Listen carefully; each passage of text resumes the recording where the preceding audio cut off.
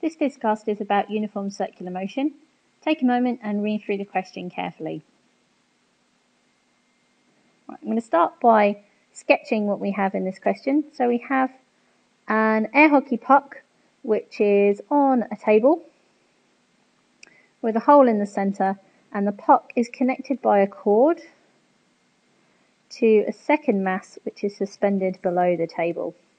And that has a mass of m2. Our puck has a mass of m1, and it is rotating in a circle on the table, and the circle has a radius of r. And the first thing that we're asked to find is the tension in the string. So let's add that onto our diagram.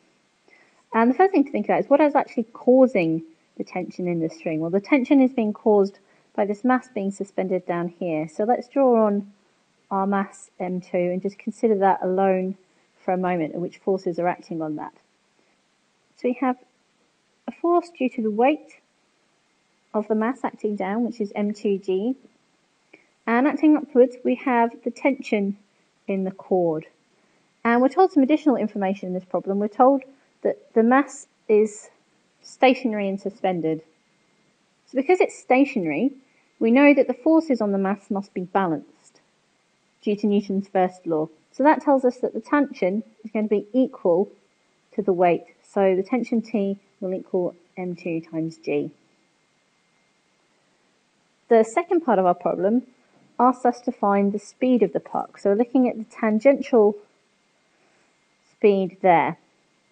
So let's consider for the puck, again, what forces are acting there. So we have the tension acting, and that is providing the centripetal force that is keeping the puck moving in a circle. So the expression for centripetal force is mv squared over r. So the mass of the puck is m1, so we'll substitute that in there. But we know from our previous part of the question that the tension is equal to m2 times g.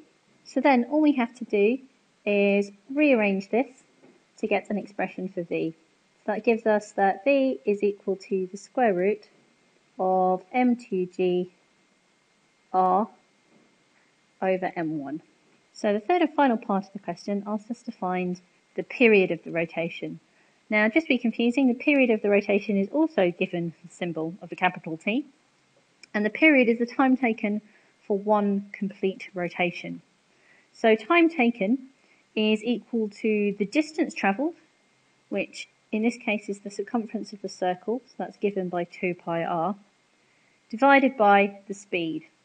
And we already have an expression for v, which was square root of m2 over m1 gr. So then all that's left is to simplify that, which leaves us with 2 pi times the square root of m1 r over m2 g.